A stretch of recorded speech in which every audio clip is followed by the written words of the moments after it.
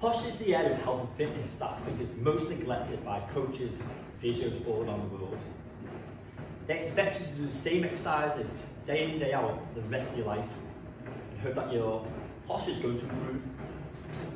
In theory, it may work, but in reality, we know it doesn't. And people are walking around in less optimal positions and still in pain. The efforts lie in yourself. You knowing how you move, how you sit around, whether it's at the office, in a hunch position, walking around your phone, shoulders rounded, sitting at home on the couch, slouching. The efforts are made by yourself and being aware of how you are sitting, standing, walking.